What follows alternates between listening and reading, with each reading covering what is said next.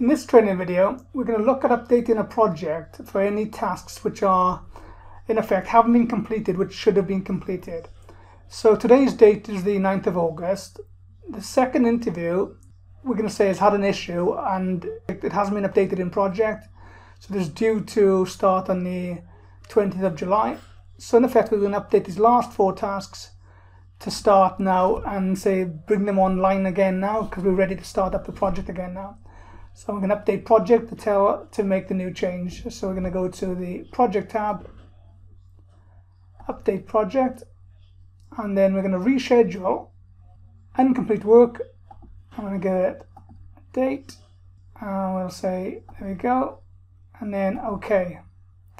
And now we can see all the dates have been updated, ready to start on Monday, and constraints have been applied to the 4 tasks which were affected, but these have now been updated using the update feature, using constraints. We could have done this ourselves with constraints by putting some individual constraints on, but what project has done is automatically put 4 constraints on to update the last 4 tasks to bring the project up to date where we are right now.